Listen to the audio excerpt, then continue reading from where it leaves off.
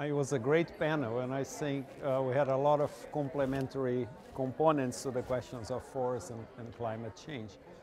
I think everybody recognized that we made a lot of advances in protecting forests and recognizing the role of forests. There are important questions about how do you maintain the economic viability of forest conservation and how you bridge, I think, commodity markets that draw on forest resources also to the benefits of the communities and populations living around forests. So it was a great panel because it was forward-looking, but also recognizing that we have to overcome some of the structural issues that have limited, I think, our success, not only in conserving forests, but in making forests also a venue of development.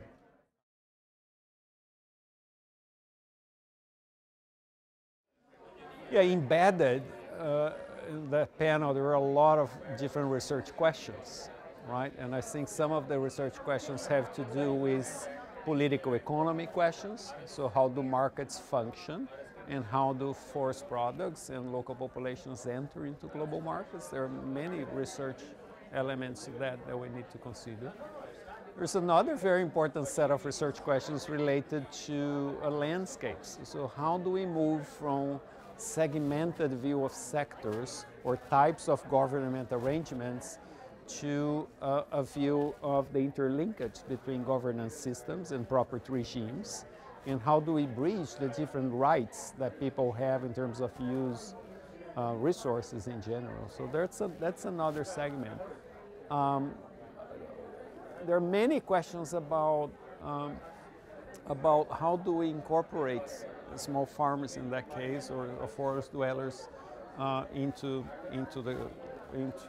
a more active economy or sustainable economy.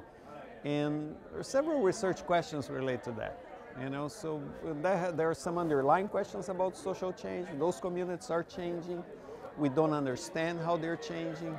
The use in those communities are changing a lot, and we still assume, and when we talk about local communities and indigenous communities, we still have a view and a vision of them that is quite romanticized and distant from reality. So there are a lot of that social scientists can bring.